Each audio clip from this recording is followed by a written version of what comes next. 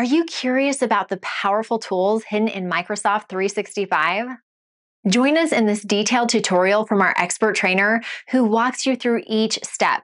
Let's get started. We've made a few insertions, we've made a few deletions, I've replaced a word, and I've also added a table and a picture to my document, and all of these changes I've made have been tracked.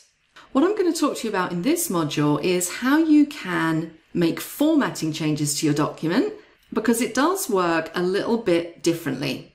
So what I'm going to do here is I'm going to come in and I'm going to make these words here, online video, I'm going to make them bold. Now you can see that as soon as I've done that, the tracking is slightly different. What's happened is I have this little pane pop open to the right hand side that's telling me that I made a change a few seconds ago and that I formatted the font in bold. Now these are what we call balloons.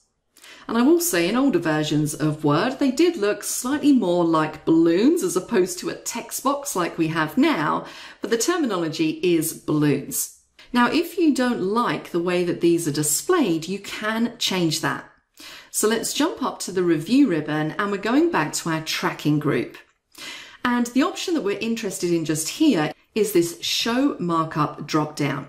So you can see here I have everything showing in my document. So comments, insertions and deletions, and formatting. And you can see underneath that I have an option for balloons. Now currently the option that I have selected in here is show only comments and formatting in balloons. So that's why my other markup doesn't show in balloons, but my formatting does. And if I were to add comments to that document, they would also show in balloons. Now I have a couple of other choices in here. I can say show all revisions in line.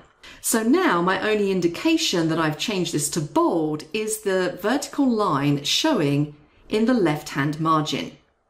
Let's go back up to show markup and balloons. The other option that I have is show revisions in balloons. And that is basically going to show all of my revisions in balloons.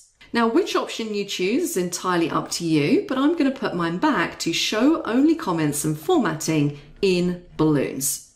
And it is also worth noting here that that option that I've just selected is the default selection in Word. Now, currently, I'm the only person who's editing this document. And you can see that when I do make a change, it tags that change with my name.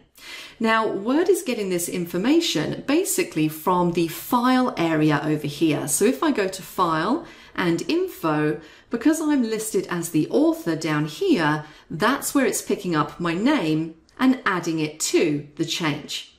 And the cool thing about this is if I was to share this document with other people, when they start tracking changes in the document, it's going to show with their names in here as well. What was your favorite part of this tutorial? We would love to hear your thoughts in the comments.